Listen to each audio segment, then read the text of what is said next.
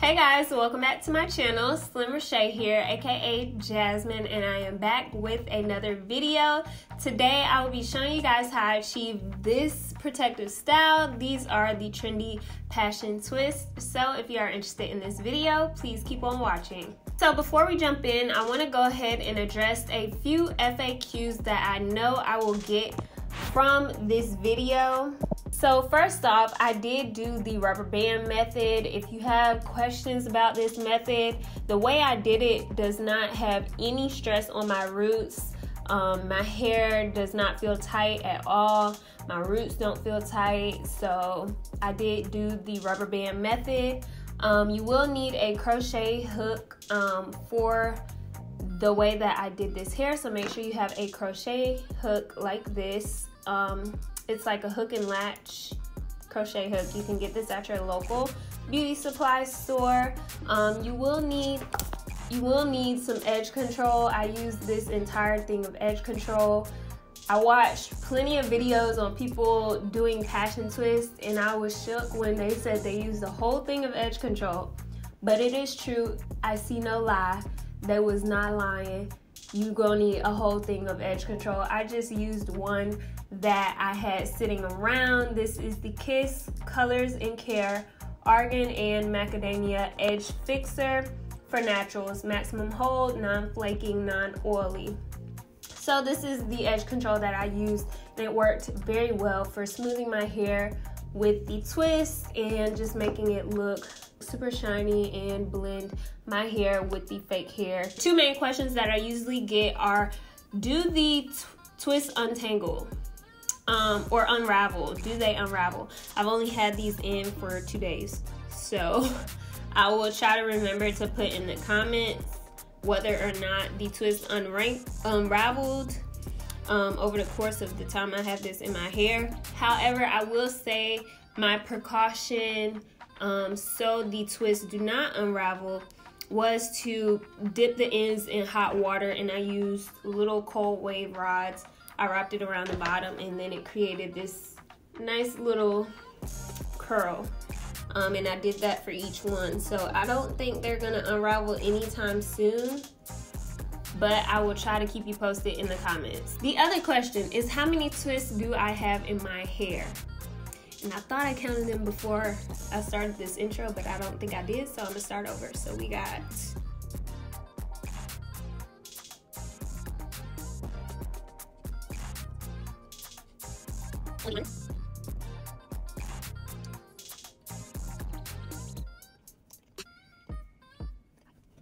I got them all.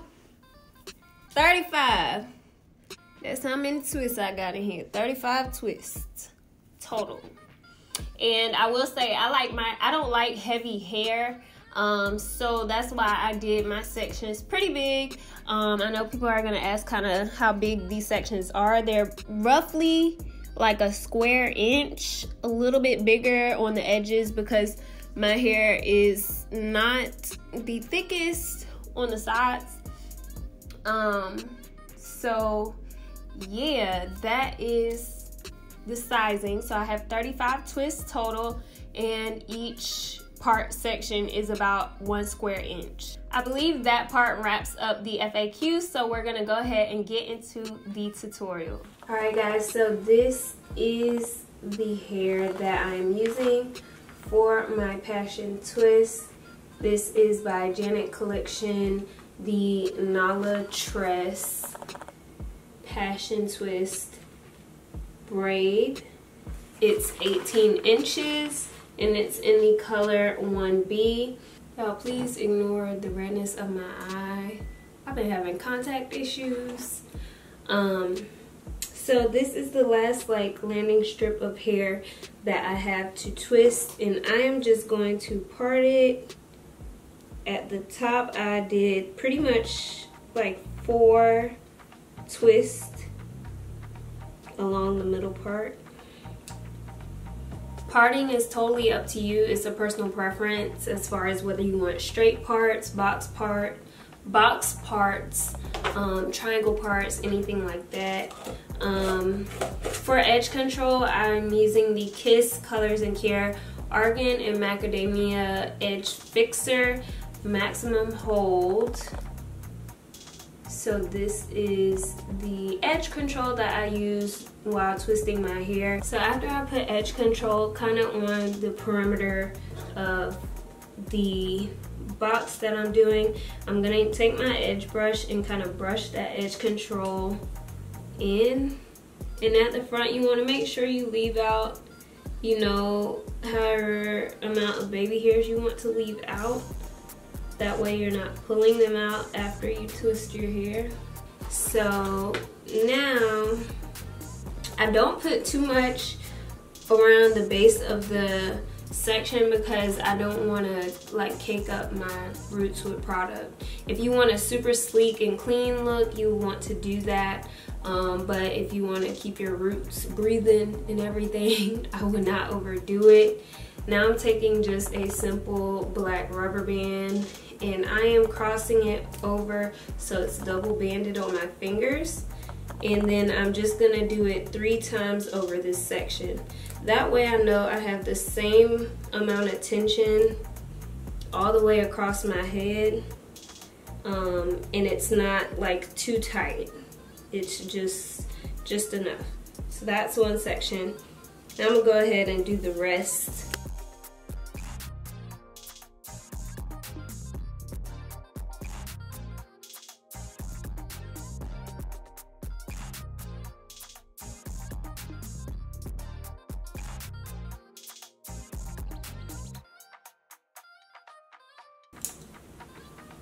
So now that we have that whole part section off, I'm gonna start with this first one up front. So this is my hair. My hair has been moisturized before I stretched it.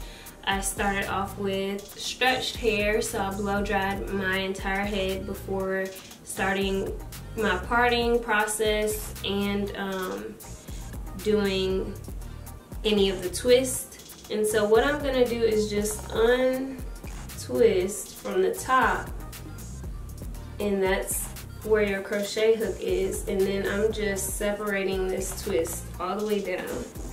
You can use one twist. I, for the most part, alternated between 1 and 2 twists for each twist on my head. 1 is enough to give you like a fluffy twist, but if you have like a section that has a thicker amount of hair, you might want to do 2. So for this one specifically, I think I'm gonna stick with 1 since it's at the front of my head and my hair is not as dense. So you will need a crochet needle, and I'm gonna try to show you guys as best as I can. So I am putting that crochet hook through underneath the rubber band, hooking on the hair. So you want to make sure all the hair is on the hook right here. Then you're gonna close the latch. Mind you, I still have my 2 fingers separating this hair. We're pulling it through while keeping the 2 ends separate. You want to grab one of the ends and pull it through the loop that you just pulled through with the crochet hook. And then you're gonna pull it tight, which is gonna kind of create a knot at the top of your hair. Not a knot in your hair, but it's just gonna secure the weave. You don't want to pull it too tight or you'll move the rubber band. If you do that on accident, all you have to do is separate your real hair with each side and then pull it gently to tighten the rubber band back up. Now I'm taking some of that Kiss edge control, and I am just twisting my hair very tightly and just smoothing that edge control on my hair with the weave as I go down. So the key is to keeping your twist tight, and I learned while doing this, if you twist, I usually twist towards the right, but for some reason the twist looks super loose once I finish them. So I tried twisting to the left, which is not the usual way that I twist, and it looks a lot tighter, and my hair blends a lot more by me twisting it this way. I don't know if it's just my mental thinking that that's the difference in the direction that I'm twisting. But so once I get down past where my hair stops, I start twisting as if I'm wrapping a faux lock. This just speeds up the process, 1, and then 2, I'll show you when I let go, because when you wrap a faux lock, it's really just a twist, but you're just flattening the hair, so it's wrapping it.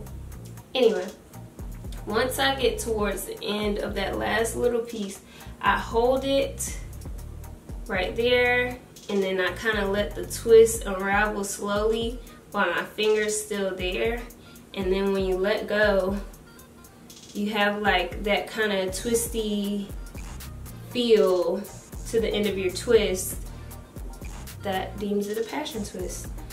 So you can leave it like this, and by you holding right here, it kind of like locks that in. But what I wanted to do to make sure my twists don't come undone, I'm taking a gray small perm rod, and I am just wrapping the ends on this perm rod.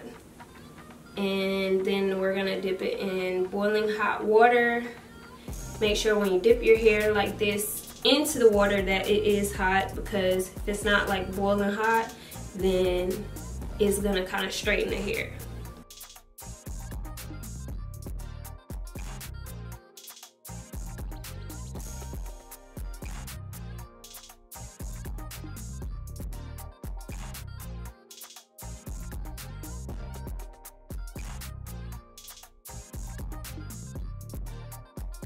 Now, as you can see, this one has 2 and this one only has 1, so you can kind of see the size difference in the twist. But if you have like different sizes, it kind of helps with like the variance of your twist. Like, it doesn't look as uniform, which I kind of like that. Although these say 18 inches, they go pretty much down to my lower back. So I think it's 18 inches if the hair wasn't like staggered. So now I'm going to go and dip these last 4 with the perm rods. I'm going to dip these in some boiling hot water, and I'll be right back. So you want to kind of dab all of that excess water off, and then you'll be able to take it down, and you have these beautiful curls at the end. And not only do you have the curls, but it helps you secure the ends of your twist. This is how my hair looks right now before I put in any jewels. Ooh, look at these twists. This would be like the perfect twist out if this was all my hair. Same on this side, and then as you get towards the bottom, you got like your curl situation going on. Alright y'all, so this is the finished look. This one's flipped over a little weird because I think I am digging the, you know, flip all of them over to one side. I think that's how I'm going to wear them. So this is what the twists look like up close. Come on, lighten. Oh yes, girl, you look good. You look great. Hey, you look good. Oh, you look great. Hey, I'm gonna show y'all the back.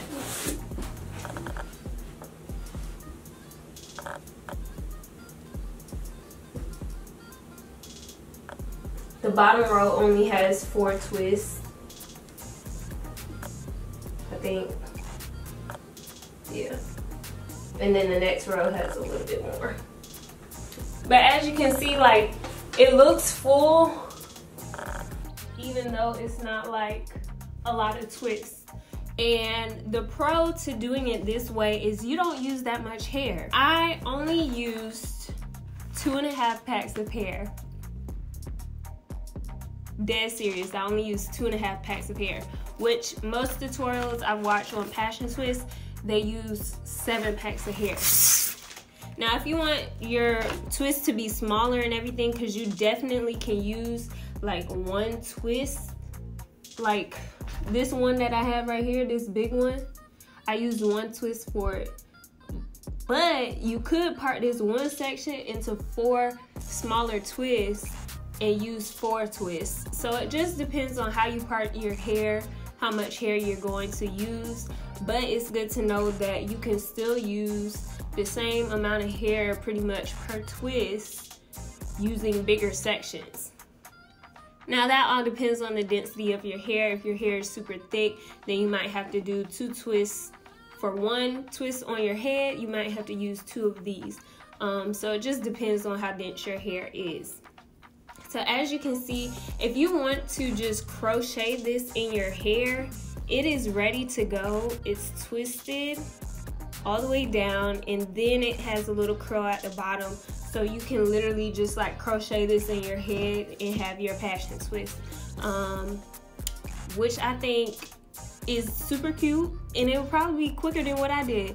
I started my hair around 8 p.m. and I finished around 12 o'clock.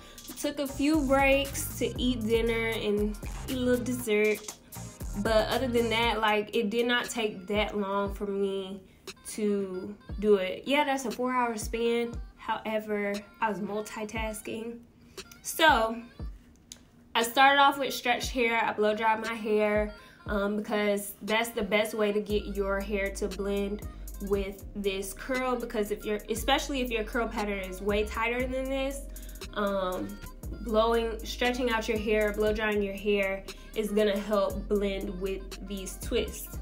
So I'm gonna count how many come in a pack so you can kind of guesstimate. So say if you part your hair, or you know how many sections you're gonna have in your hair. So I have 35. I'm gonna count how many come in a pack. 1, 2, 3, 4, 5, 6, 7, 8, 9, 10, 11, 12, 13, 14. Okay, that's what I thought. 15 twists come in a pack. Again, I'm gonna show you the hair so you can see what it looks like in all its glory in the ends.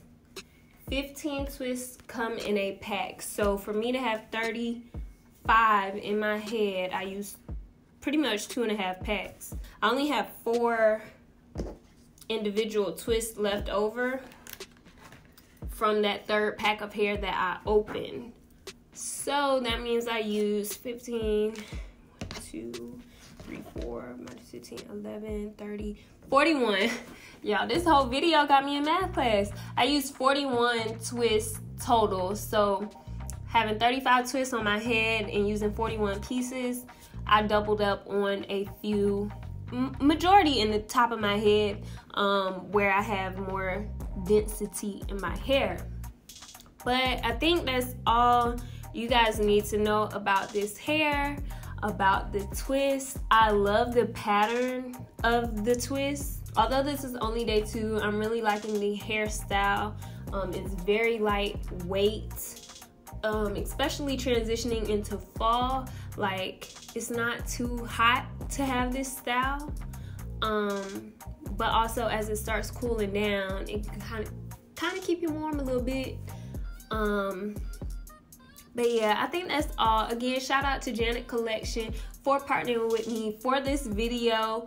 I will try and update you guys in the comments about the wearability of the hair over the time span that I have these twists in. You know, I don't keep protective styles in that long, but I might have to keep this one because I like it. I really do.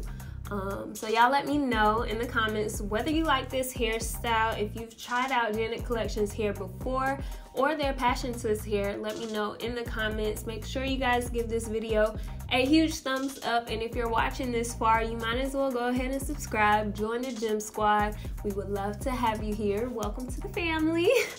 And that's it for this video, guys. Y'all know, never forget, at the end of the day, without regrets, love yourself and be you. Tipple. Bye, guys.